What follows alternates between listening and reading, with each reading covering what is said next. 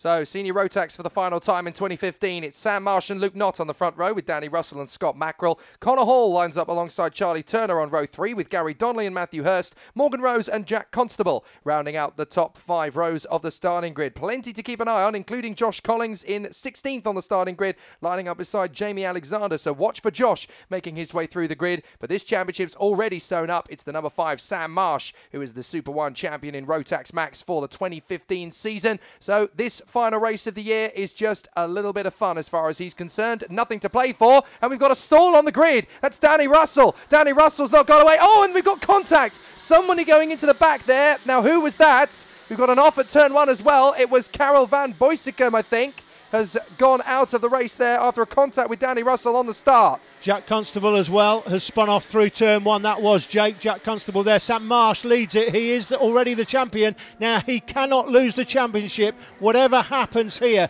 If you can prove that you've won the championship by, in anything other than, I'll explain why in a minute, in anything other than the cadet classes, if you can prove you've already won the championship coming into the final round, at the penultimate round, whatever happens here, even if Sam Marsh was excluded from the meeting, he doesn't have to count the points. He's already won the championship. They changed the rules years ago, so champions can still come and race at the final round. We want to see them here racing at the final round. He can have a go. He can try and win the race, go out in style. Now, I just want to clarify as well, in Honda Cadet and Army Cadet, not quite the case. You have to be more than 10 points ahead in those classes because there's a race and respect campaign from the MSA, which means that you could still get a 10-point penalty at the final round. So I think it was in Dexter Patterson's case, for example, he has actually won a championship in Army Cadet, but he was less than 10 points ahead coming in, I believe, which means that if there was some sort of issue at the final round here and he was kicked out on a problem with, I don't know, abuse of another driver or something like that, he could have still lost the championship. That's not been the case, though. Well, as a result of that jostling on the first couple of laps, Marsh is down to 4th position now. Hurst is through to 3rd position. The 61 of Charlie Turner's up to 2nd, and your new race leader is the 44 Luke Knott. So there's some great battling on the first couple of laps of this race. 5th position, tucked up behind Sam Marsh. Couldn't quite see as they come through, but we'll get a read as they come across the line. So it's Knott who leads, Turner 2nd, Hurst 3rd, Marsh down to 4th. It's Mackerel who's there in 5th in front of Gary Donnelly. Hall, Rose and Josh Collings up to 9th place. Jamie Alexander up to P10. Everybody seems to have made the move on a couple of the drivers further down. Stephanie Leverscont, unfortunately, has lost some time on the last lap. She was 9th through the end of the first lap, but she's well out of the top 10 now, I'm afraid to say. Here's Matthew Hurst, 3rd position. You can just spot him through, and it looks as though a couple of drivers making the move there on Scott Mackerel. And it looks as though he's lost 2 places there, 1 to Gary Donnelly, 1 to Connor Hall, so he's drifted a little bit further down the field. But Turner has definitely got 44 Luke Knott in his sights, and he's looking racy.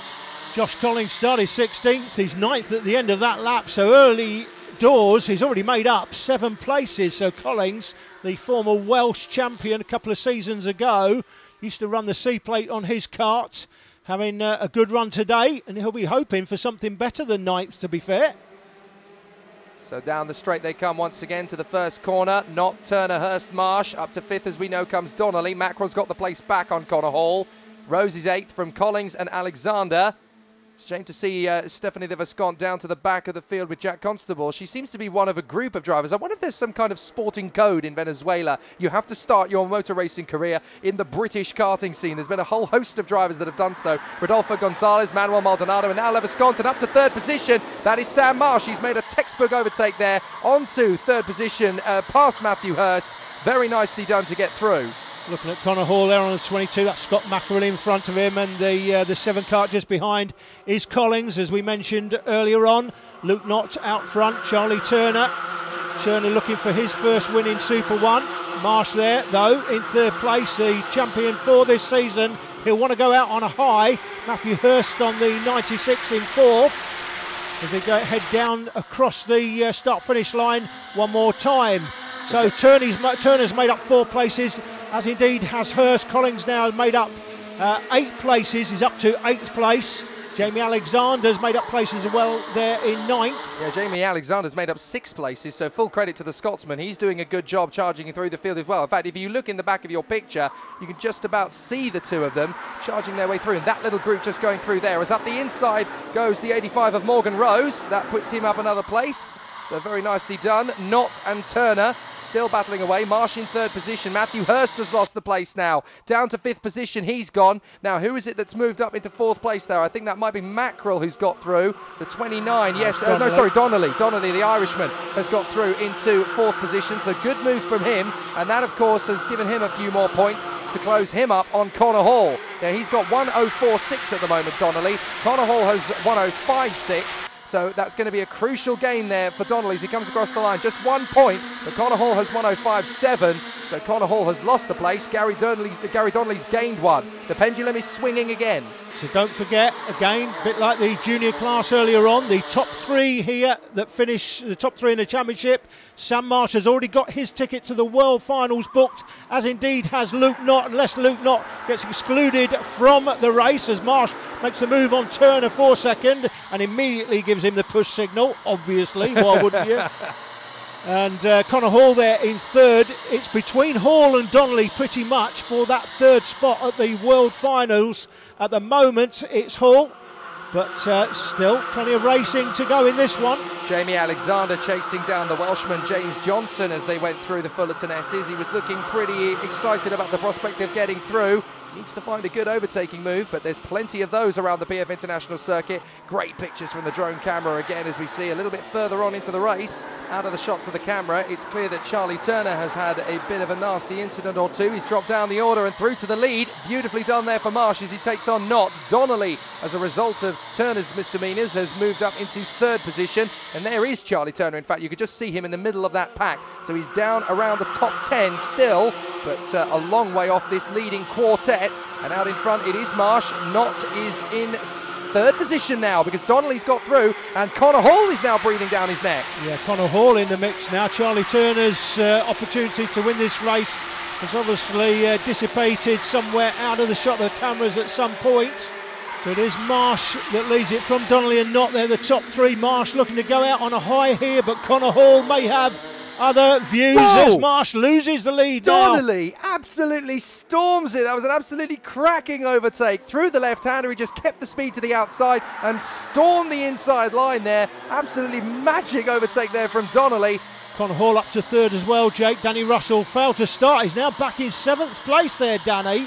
He's had great pace this weekend, it has to be said, but he often suffers from a lot of issues. You know, if anyone's going to have an issue, it's going to be Danny. He's quite often got the pace, as he's had today, qualified P3, and then of course never got away at the start, but he's back in the 7th place now. Here he comes through the shot now, so clearly got some decent pace today, but looks like 7th place may be all he can achieve. Josh Collins in 6th, they're up 10 places. We've got another change for the lead. Yeah, he's just repeated the move. Connor Hall saw Donnelly do it and went, right, I can overtake there then. And he's done exactly the same move on Donnelly that Donnelly did on Marsh, and now Knott is trying to get through round the outside as well. Connor Hall now your leader. Is he going to go right the way round the outside here, Luke Knott, to take 3rd position? No, he switches back to the inside and Marsh goes straight through. He just waves him by. No, fair enough, mate. I don't want to get myself out of the race. I've still got plenty of time to catch you and pass you. You go, I'll just follow you and I'll get you back again in a few corners time. Yeah, unlike some of the other races though, where you've got people leading the championship. We saw it with Oliver Clark earlier, although he was getting involved in all sorts of things. I'm not sure why. Sam Marsh can get involved in stuff here, even on the last lap, because whatever happens, he cannot get excluded and have to count the score. He can't lose the championship, whatever happens. He came into the championship final round with a comfortable lead. He can't be beaten, whatever happens. Well, hang on a minute, look back. I think Sam Marsh has actually got some issues here.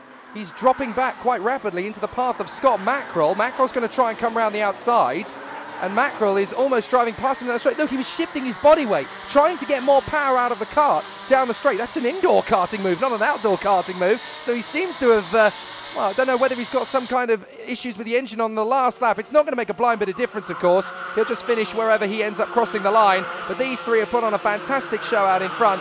And in particular, Connor Hall has well and truly grabbed this victory with both hands, and he's going to go into the winter as the king of senior Rotax for the moment at least. Who knows what he could do in 2016, but he'll be very happy with that. Not crosses the line just in front of Gary Donnelly. All of them had a chance to win today, as too, of course, did Sam Marsh. Josh Collins is fifth in front of Mackerel. Russell, a great comeback. Turner, Hurst and Alexander rounding out the top 10. Great end to the season.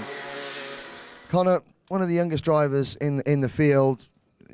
You've had a fantastic season, finishing third overall. That last race was really tough. You just managed to break away from Gary and Luke and Sam at the end.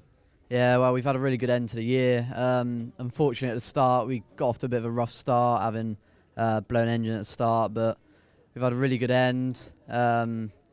Just like to say a massive thanks to Bristol Sport, Strawberry Racing, Trojan Fitness and Body Management. Excellent. And plans for next season? We're looking into some of the single-seater stuff, but not 100% confirmed yet, so we're not sure. Okay, well, congratulations, ending the year on the top step of the podium. And Sam, again, a fighting way to end the season. You've got the #1 plate on your kart, but it was good to have a good battle with you and Luke. Have been a real credit to the class all season. A lot of respect, a lot of really good, close, clean racing between the pair of you. Yeah, today was no different really to the whole season. It was, me, Connor, Luke, and Gary. We've been top 4 in pretty much all the races, and we've always been fair with each other.